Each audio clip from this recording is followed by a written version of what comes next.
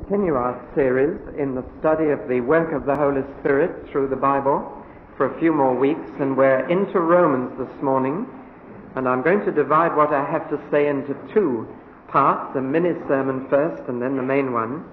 And the mini-sermon is taken from Romans 5, the first 5 verses, so we'll read that now, and then I'll talk to you about them. Then in a moment we'll look at Romans 7 and 8. Romans 5. Therefore, since we are justified by faith, we have peace with God through our Lord Jesus Christ. Through him we have obtained access to this grace in which we stand, and we rejoice in our hope of sharing the glory of God. More than that, we rejoice in our sufferings, knowing that suffering produces endurance, and endurance produces character, and character produces hope, and hope does not disappoint us, because God's love has been poured into our hearts through the Holy Spirit, which has been given to us. I want to speak this morning about a problem which only Christians have. And therefore, if you have never had the problem of which I'm going to speak, you would do well to ask whether you are really a Christian at all. This problem is one that every one of the disciples of Jesus had, and they all had it together on the same occasion. Jesus asked them all to ensure that he got a little bit of privacy on the last night of his life. And they were quite incapable of doing this. He left them at the gate of the Garden of Gethsemane and said, "Now watch. I'm going to pray, and I want you to watch to see that I'm not disturbed."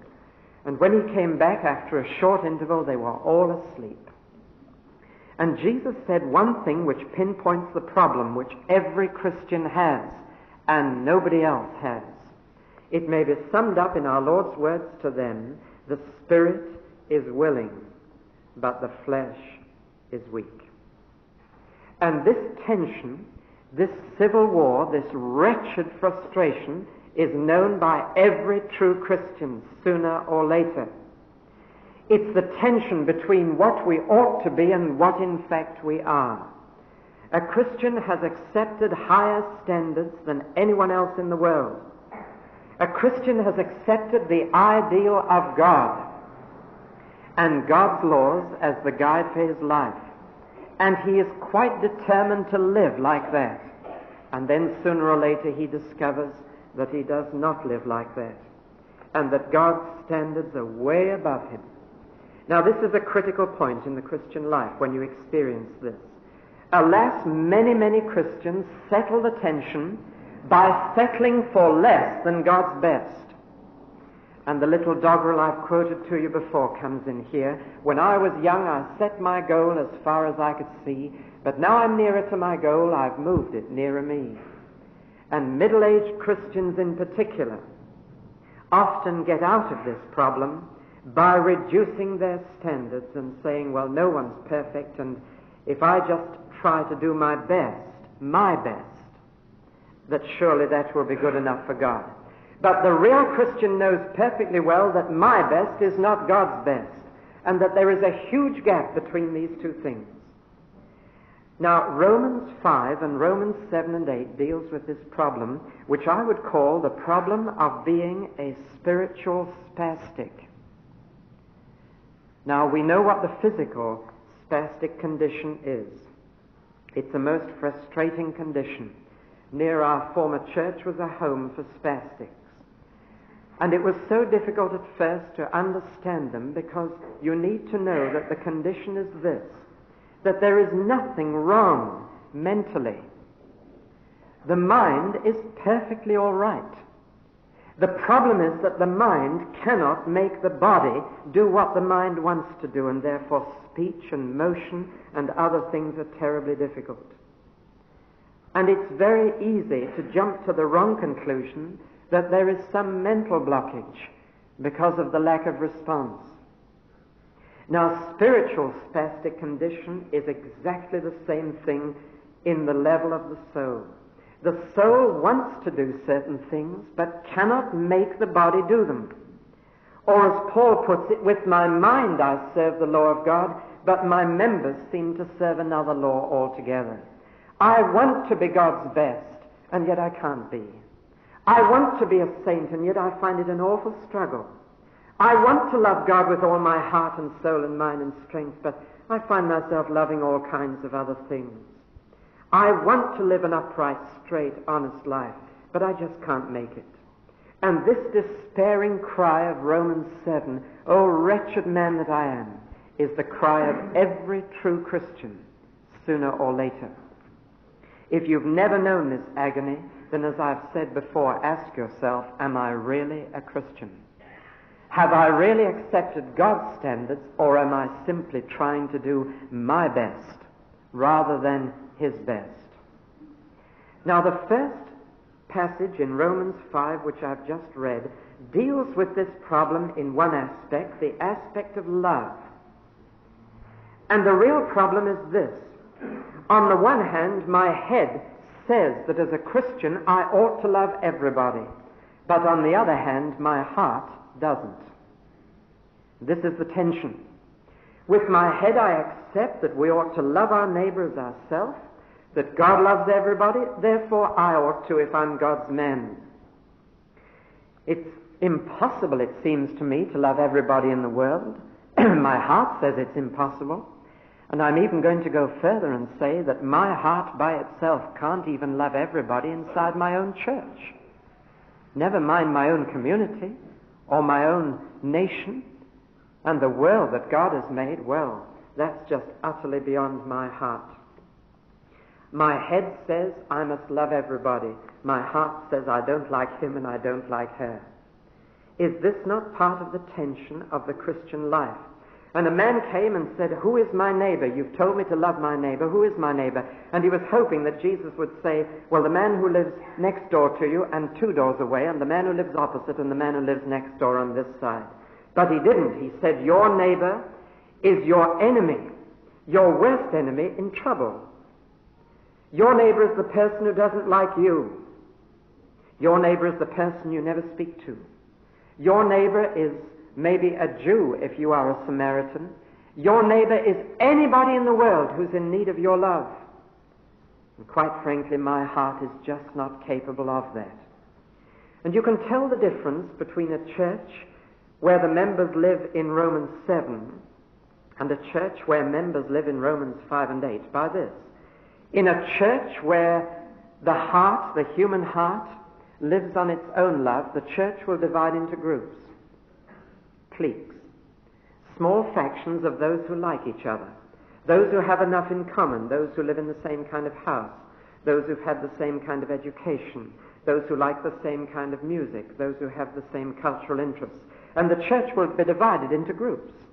And those groups will often get together in each other's houses, but only with their own kind. By nature, this is what our hearts are capable of. We are capable of loving those we like, no more. And there is a limit to those we like. Now, what is the answer to this terrible tension? I know I should love that person, but I don't like them. My heart closes up when I meet them. They're so irritating. They're so different. They're so awkward. I can't love them. What's the answer to this? Or must we go on in this tiny circle of those we like all our lives? The answer is in the Holy Spirit. And in this lovely little passage, we've got a glimpse of the answer to this tension and this problem. There are 3 trinities in this little passage. First of all, the trinity of faith, hope, and love. Did you notice that? Secondly, the trinity of Son, Father, and Spirit. And thirdly, the trinity of present, future, and past. Just to sum up the teaching of this paragraph, and those of you who are preachers, here's next Sunday's sermon coming up for you. Point number 1, our past is dealt with through faith in the Son, Jesus Christ. Point number 2, our future is dealt with through hope in God. But point number 3, which is the important one, our present is dealt with through love in the Spirit.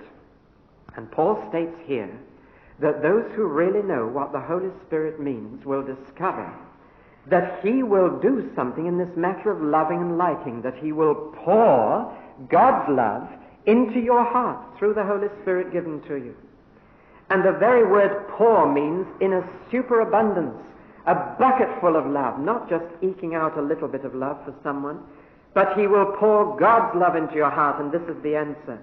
No human being has enough love for more than a few people, and a particular few of a particular kind. And so you look around when you're young for someone you could love and someone you could live with for the rest of your life. And the circle is quite limited. I don't think it's limited to one. I'm not those who think there's only one you could possibly live with for the rest of your lives, but the circle is limited, very definitely. And it's limited by your capacity as a human person to love someone else and their capacity to love you. And you might fall deeply in love with someone who couldn't love you. Unrequited love is a very big problem. Or they might fall in love with you and you just don't see anything in them. That's human love. But God's love is as wide as the world. God so loved the world. And it's his love I need, not to try and love like him. I had a conversation when I was away in Jersey with a French family. They had the typical idea that most people have, that we've got to try and be good to get to heaven. And the language barrier was a real difficulty. I just know a little French. The only sentence I know is "Je ne parle pas français," and that gets me a long way, and after that I just shout louder in English, as most Englishmen do. And this family knew very little English, but we managed to get by. And they told me they felt that if they were ever going to get to heaven, they must try and love. And I said, well, now you must love God with all your heart, all your soul, all your mind, all your strength. And you must love your neighbor, and that means everybody in the wide world. The world is so small now, we know everybody is our neighbor. I said, can you do that? And they said, no. Well, I said, you've got a problem. If you've got to love people like that in order to get to heaven and you can't do that, what are you going to do about it? And they then said what many people say, well, surely God will accept us if we do our best. And immediately they've lowered God's standard to theirs. The real answer is this: my love isn't big enough. God, your love's big enough. Could you give me some of your love? And God's love is so big that he doesn't just give you a little tumbler full for you, a thimble full for somebody else. God's love is poured out into our hearts through the Holy Spirit given to us. In other words, even as a Christian, you will find that your heart is too limited in its love to love even everybody in your church. And those are the people where you need to love first. Charity begins at home for the Christian. The first people you are called to love are the brethren, the people you live with in your church and fellowship. On September the 18th, we're going to have house groups in this church, about 25 of them, scattered all over the borough and outside. And incidentally, if you're not a church member and you'd like to be in the house group, will you let me know, and I'll put you down for one of them. But we're just putting names down arbitrarily, in a sense, with other members, not with those they like. I'm quite sure if we asked you, will you now write a list of those you'd like to be in a house group with, you'd put down all those you like. They wouldn't all be those living near you. Sometimes members can live in the same street and not know each other, not love each other, because they don't like each other. So we're just going to put you in house groups. You're going to need the love of God shed abroad in your heart through the Holy Ghost. There'll maybe be a most awkward member in that group. Church always has one, and more than one. And in fact, all of us are jolly awkward. But we're going to need the love of God shed abroad in our hearts through the Holy Ghost. Then you find you can actually love those you don't like. Why? Because it's not you loving them, it's God's love in your heart poured out into their lives. Well, now that's the first frustration. I think I'd better stop there and we'll sing a little hymn.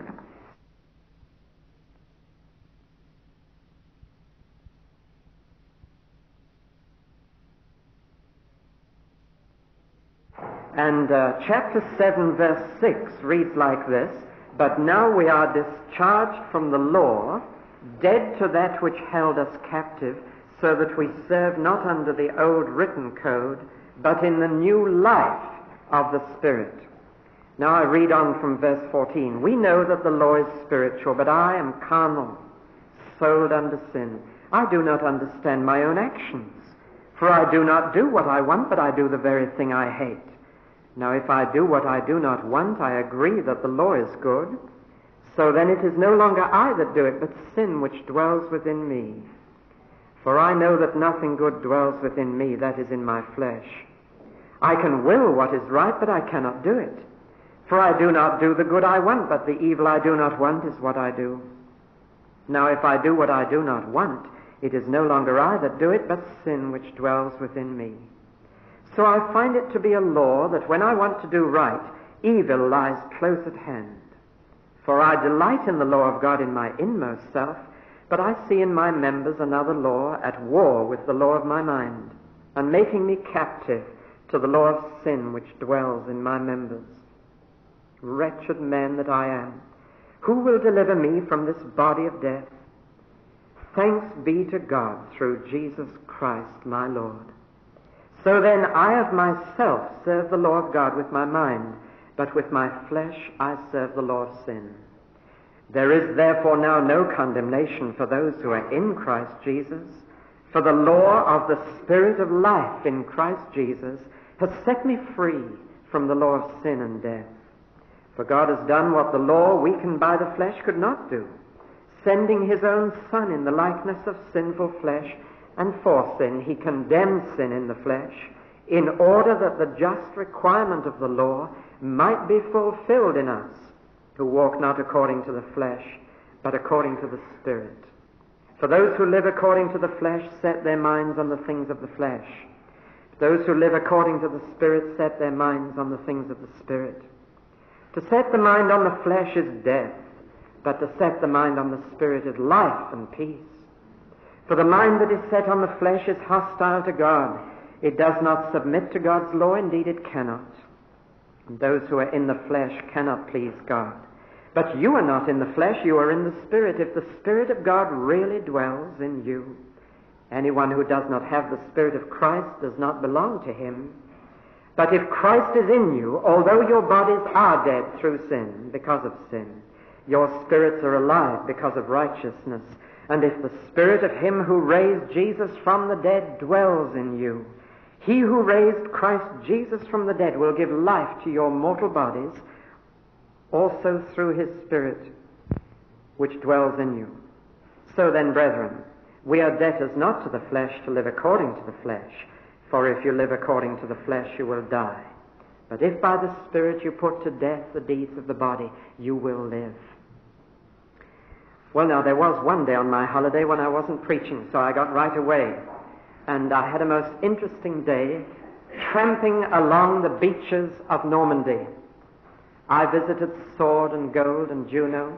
I saw the remains of the Mulberry Harbour at Arromanches. I saw Omaha and Utah beaches. I visited the military cemeteries of the British and the German and the Americans. I went to the first town which the British liberated, William the Conqueror's town, Bayeux. Saw the Bayeux tapestry with Bishop Odo comforting his troops. And had a very interesting day. But I remember standing in the American cemetery, 10,000 white crosses all around me. On the cliff top, looking over Omaha Beach, there were just a few sunbathers on the sand. But those 10,000 boys, ranging in age from 17 to about 35, most of them, those boys died on that beach just to get the beach. They landed in the early hours of that June day, and as the dawn came up, they were sitting targets for the German Panzer Division on top of those cliffs where now the cemetery stands. They fought and fought, but they knew if they stayed on the beach, it was death. They must either get up top or they must retreat. And on Omaha Beach, which was the toughest of all the invasion beaches, there came a point where the American commander was on the brink of ordering the troops to withdraw. Thousands of boys were dying. They were there to liberate the continent, and they'd got no more than the length of this chapel up the beach. And then there was a breakthrough, and they got up to the top. They were still fighting, but they were fighting a winning battle. Let me use that as an illustration. Romans 7 is the beach. Romans 8 is the cliff top. There is fighting in both. But whereas in Romans 7 it's a losing battle, in Romans 8 it's a winning battle. Whereas in Romans 7 there's an atmosphere of death. You can see the word die, death, dead, all the way through Romans 7. It's death to be on this beach, only to get so far into the Christian life. It's death to be there. You'd better not have come. But when you get up onto Romans 8, up the cliff, there's still a fight, but now the language is, in all these things we are more than conquerors. And it may perhaps be stated that the majority of Christians are still on the beach of the Christian life. And they're still living in Romans 7, and they haven't come out on top in Romans 8. Now look at Romans 7. What is the problem there? The problem is the battle is too great. And it is the worst kind of war, which is civil war. It's tragic that there are people in Northern Ireland killing each other and they belong to the same nation, the same people. It's civil war. But there is one thing even worse than civil war, and that is worse than ordinary war. There is one thing worse than civil war, and it's a man at war with himself. That's the battle in Romans 7. And he's got this split personality that only the Christian has. The man who's not a Christian doesn't have this war.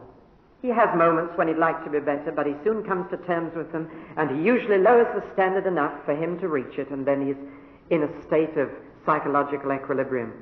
And so the man that lives next door to you, never goes to church, is probably much happier than you are as a Christian. He probably has far less tension and frustration than you have as a Christian if you're living in Romans 7. This is a greater wretchedness than anything you knew before you knew Christ.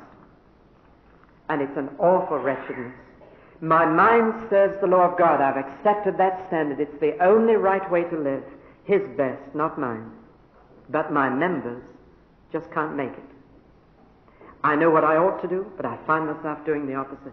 I really want to do good, but what I don't want to do, I find myself doing. That's the agony of a divided soul. Only a man who is a Christian has accepted the law of God as the only right way to live. The man who's not a Christian doesn't accept the law of God. He says it's too high a standard. Some of us were out yesterday on an exercise in Hyde Park Corner. We were there, about, I suppose, 100 of us, just practicing talking to anybody about Jesus Christ in the middle of Hyde Park. And there were 2 or 3 in the congregation here this morning there.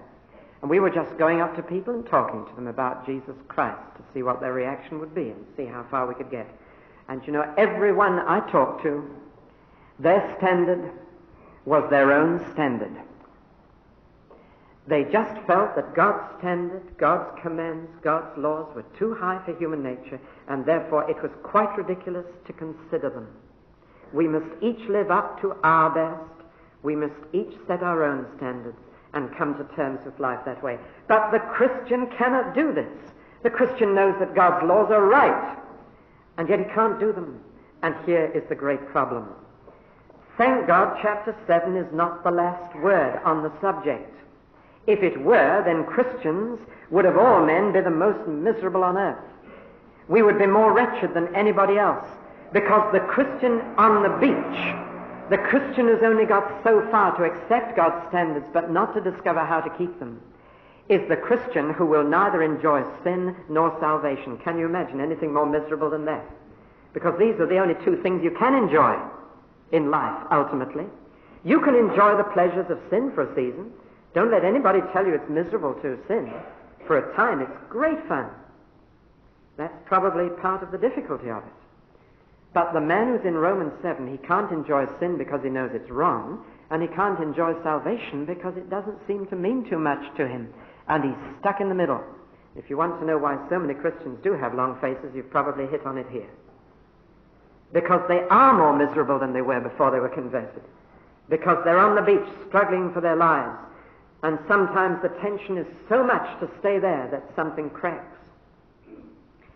In the middle of D-Day on the beach, on the Omaha beach, a soldier was seen singing softly to himself, crying at the same time, and sitting out in the open, throwing pebbles into the sea. The tension of the struggle had snapped him. It's too much. Well, now let's move on into Romans 8. You know, it seems in Romans 8 as if the thunder clouds clear away and the sun comes out. It seems in Romans 8 as if you've breasted that cliff, you've got up, and the enemy's on the run. You're still fighting and you're still in a desperate struggle, but now you're more than conqueror. It seems in Romans 8 as if you've come out of a cemetery into a garden where things are springing up in life. And instead of the word dead, death, dying, you've got the word life, living, alive. Have you noticed the change?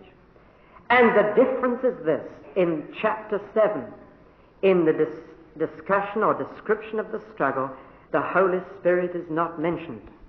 But in chapter 8, Spirit, Spirit, Spirit, Spirit, Spirit, Spirit, Spirit, 19 times. In other words, once again, the answer to this tension is the Holy Spirit. You'll never get out of it yourself. So then, says Paul, summarizing the struggle at the end of Romans 7, I myself serve the law of God with my mind, but with my flesh I serve the law of sin. There is no hope of doing anything else but that until we understand what the Spirit can do for us. Now let's see what the Spirit can do for us. A Christian is the only man in a position to serve one of two masters. He can't serve them both at once. He can either serve the flesh or the Spirit. Now, a person who's not a Christian hasn't that choice. He can only serve the flesh. That's why he's not free. But a Christian is free, and he is free, therefore, to choose either. And alas, many abuse their freedom and choose the flesh. But he can choose the Spirit. And if he chooses to live in the Spirit, then he will discover that this tension goes. Look at it in more detail. God has done what we could not do. That's the simple message of Romans 8. We were weak in the flesh. God has done what we couldn't do. Through his Son, he has dealt with the penalty, the guilt of our sin. But through the Spirit, he deals with the power of it. And the object of this is that the law of God might be fulfilled in us. In other words, that we might come up to God's standard. You'll never lift yourself to it, but he, by the Spirit, can enable his commands to be fulfilled in you. You will never keep even the 10 commandments by yourself. There's no point in trying. You might manage 6 out of 10. I know of a man called Paul of Tarsus who kept 9 out of 10, but I'm afraid when he got to number 10, it floored him.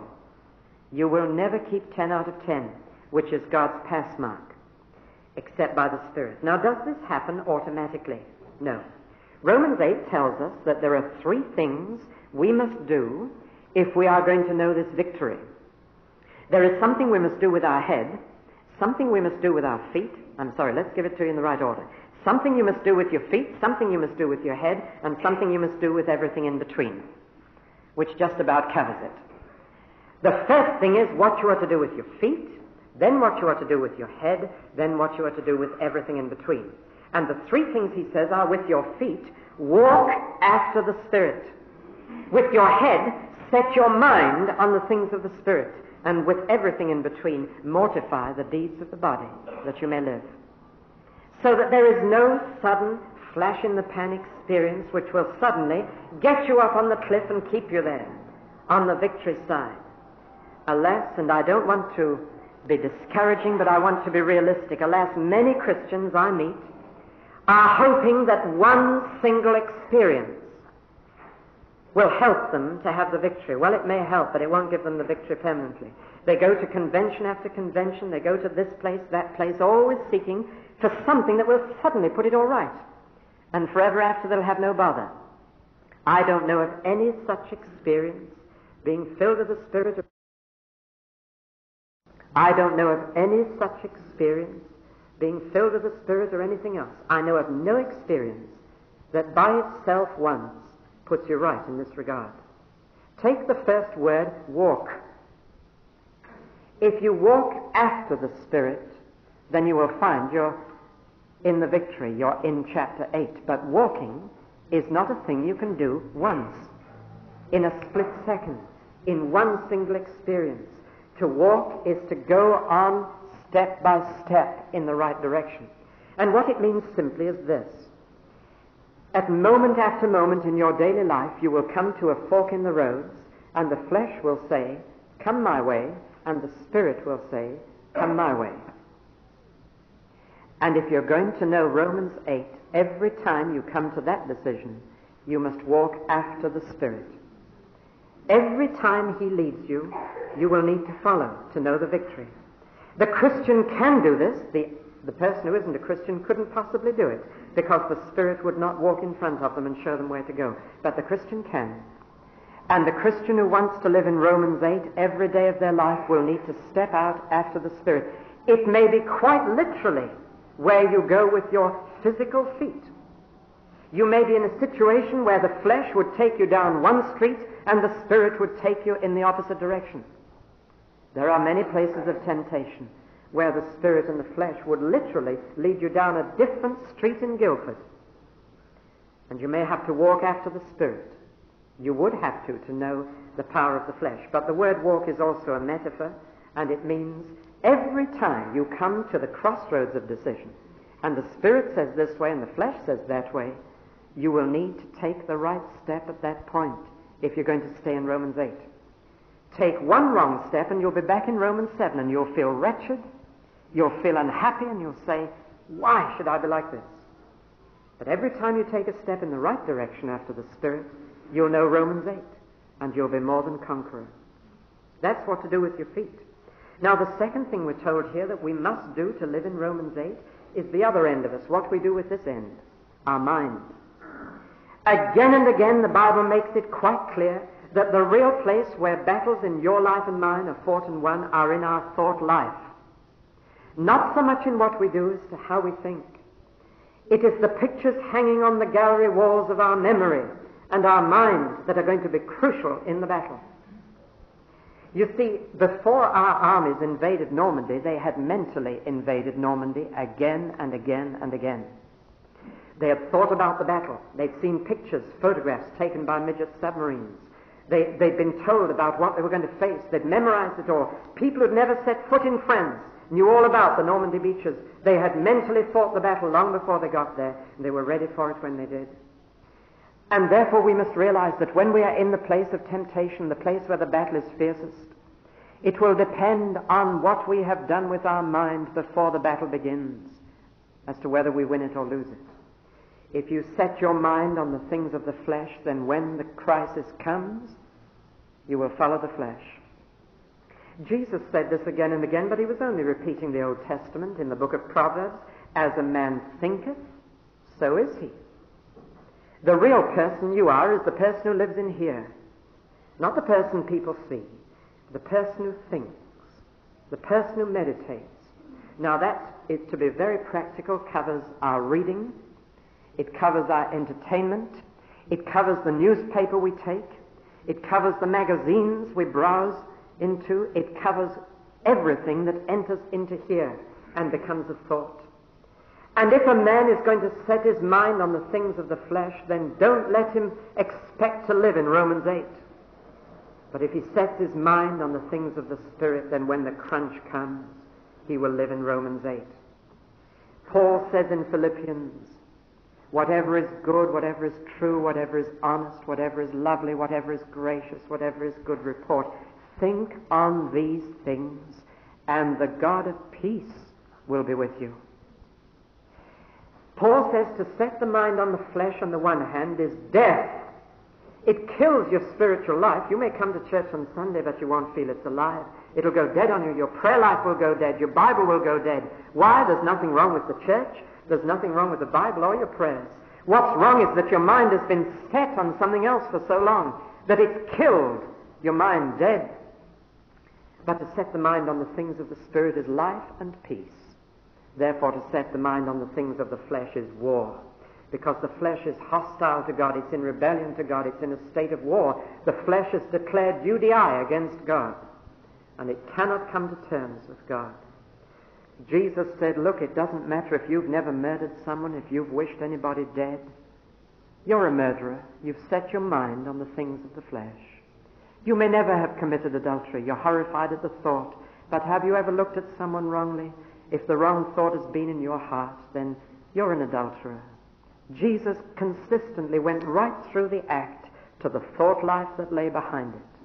This is where the battle is lost or won. So if you're going to live in Romans 8, number one is to walk after the Spirit. Every time you come to a choice, take the Spirit's path and not the flesh's.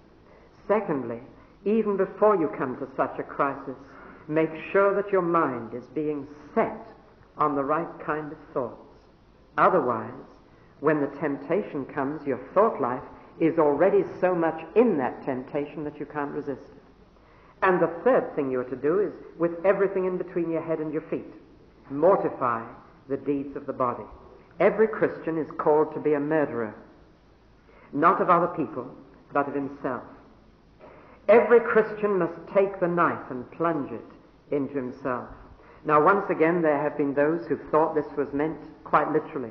Martin Luther flogged himself with a whip until he fell unconscious in the monastery cell. And others have done this. I heard of someone only this week who's done exactly the same thing. But we are meant to take this in the deeper sense. We are literally to be as serious as Martin Luther was in cutting out, in killing anything at all that is against the Spirit. Jesus said you'll have to be your own surgeon. If your eye is looking at something it shouldn't, cut it out. He didn't mean blind yourself, as people have done that discovered. He meant cut out what you're looking at. Cut it right out. Drastic surgery is needed. Mortify the deeds of your body. Kill it dead. Sometimes the cells of our body become too lively physically. And it's vital that a surgeon or radiotherapy treatment kills it dead before it spreads and does the damage. It's the only thing that can be done. You must kill that life before it ruins the whole body.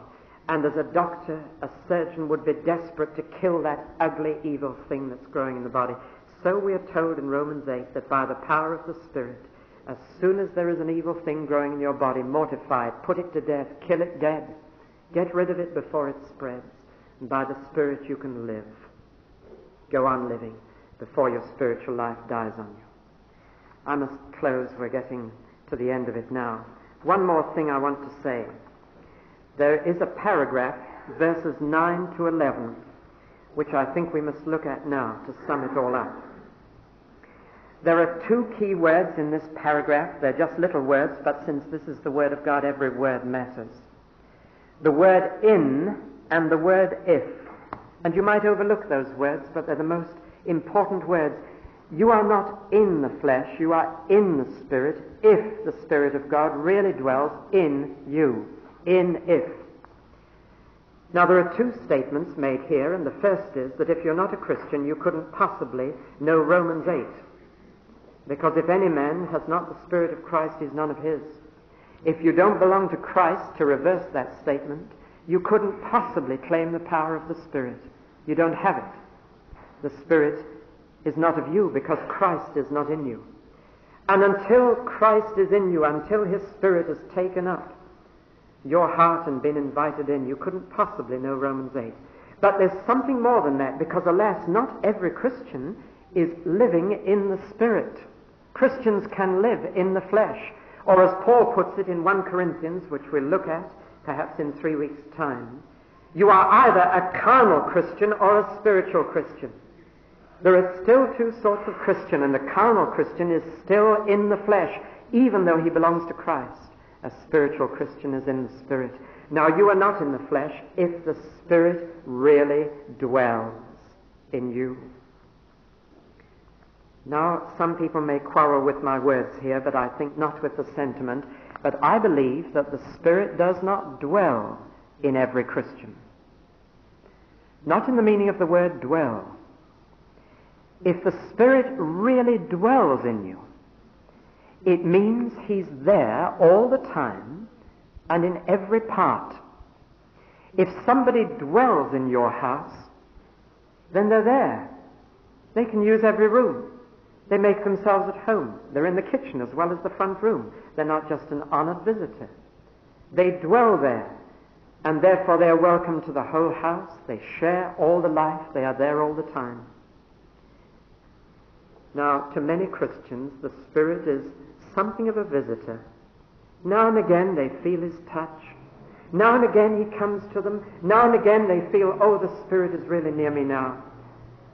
And then He's just a visitor because they keep Him in the front room. Maybe they keep Him in Sunday, but Monday, well, that room isn't quite fit for Him to dwell in. So we'll keep Him in Sunday, and we'll hope that next Sunday we'll have a touch of the Spirit again. If the Spirit really dwells in you, Monday as well as Sunday, every day of your life, every part of your life, if he really does dwell, then he gives life. Your spirits are alive because of righteousness. You know, that sentence, I know it's in Bible language, but let me put it into simple terms. The only man who's really alive is the righteous man, the man who's living right. Now, I've heard so many people who've told me that they've got the impression that if you really want to see life, you must do wrong. If you really want to live, you've got to taste all kinds of sin. If you really want to be alive, you've got to do what God says is wrong. Don't you believe it? That way is death and war. If you want proof of this, let me give you an illustration. You only need to walk about 250 yards from this church to a bookshop full of paperback books, and you just need to look at those covers to read the text. To set the minds on the things of the flesh is death and war. But to set the minds on the things of the Spirit is life and peace. You can go to another bookshop in the opposite direction, and you will find the word life as often as you find the word death in the other bookshop. And those who think that to live, really to live, you've got to do wrong, just don't understand the Bible.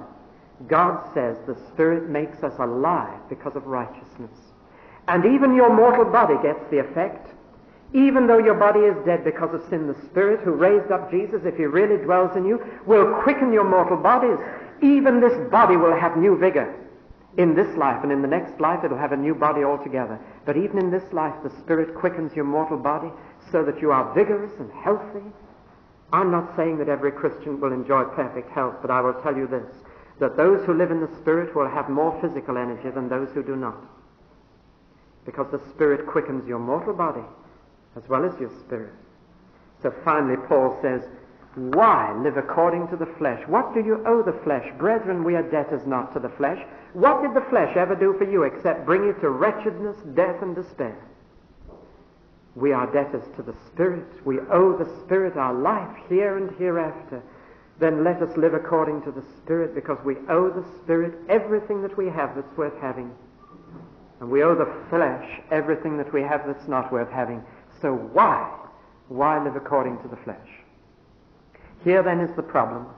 Spiritual spastics who want to do good but can't, who want to love everybody but can't, who want to live but can't, and who find that their spiritual life's going dead. What's the answer? The answer is to walk after the Spirit, to set the mind on things of the Spirit, and by the Spirit to put to death the deeds of the body, and then we shall live and be more than conquerors through him that loved us. Let's just sit quietly and think about that for 2 or 3 minutes while the children are joining us for worship.